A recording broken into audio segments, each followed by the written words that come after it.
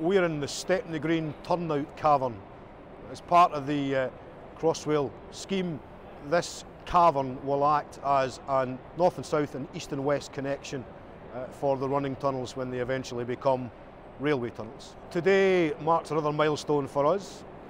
We're expecting Elizabeth, which is our eastbound tunnelling machine, to break through into the eastbound cavern here in Stepney Green.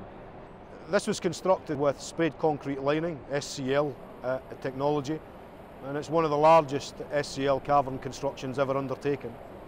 We've had some challenges over the last year to get to this stage.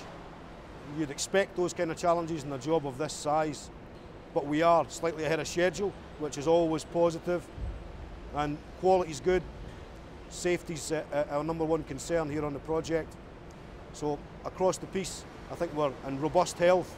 All we've got to do now is get you guys out the way, get the machine through here and get on our way to Farringdon.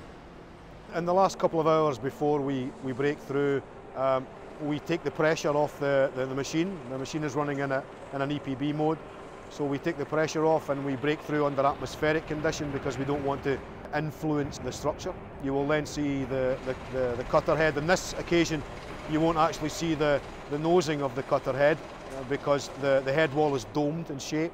You'll be seeing the right side of the cutter head coming through, and then a la Canary Wharf and every other one that we hope to do, you will see a steady 5 mil to 10 mil a minute advance of the machine until she's fully through the concrete head wall.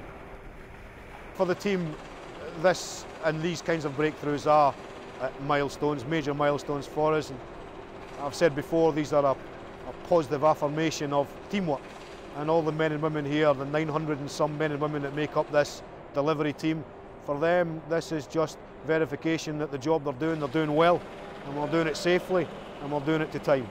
I think for Crossrail in general, I think this is another milestone, another positive milestone for us, but there's no complacency here. This machine and their sister have to go through Whitechapel, Liverpool Street and finish at Farringdon, and then we've got a whole host of work to do.